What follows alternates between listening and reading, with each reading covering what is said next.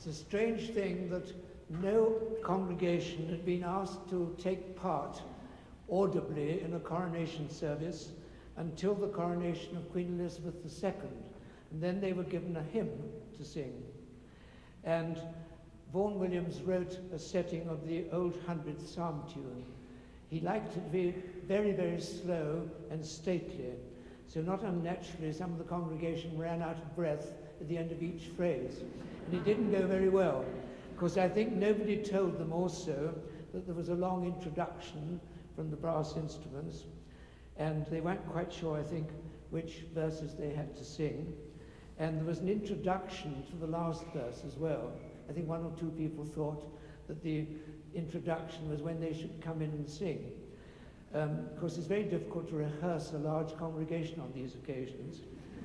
And the peers of the realm are not noted for their musical ability. So shall we see how you fare this time?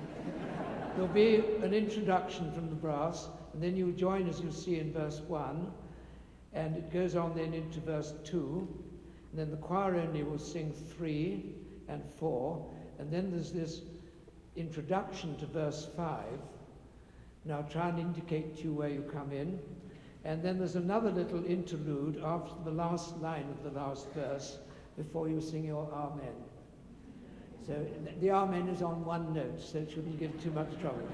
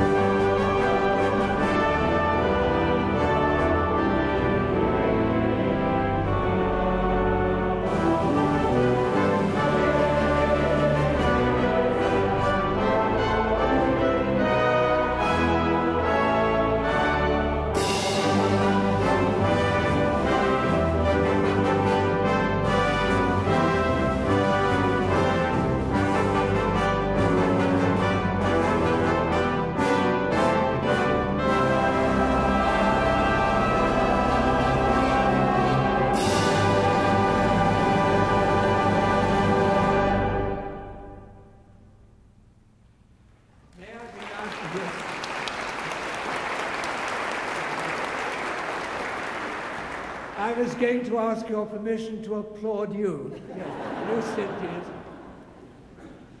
I think you must all be invited to attend the next coronation service and to sing like that.